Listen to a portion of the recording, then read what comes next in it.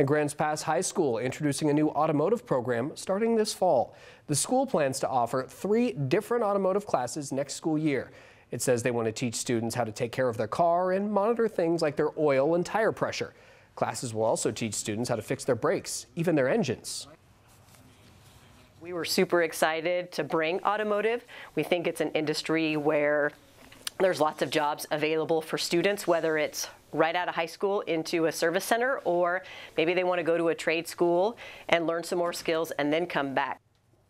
Napier says the school district talked with North Medford and Phoenix high schools about their programs before launching this one. She says the school is working on developing a classroom in its vocational building. It will have professional industry equipment and tools.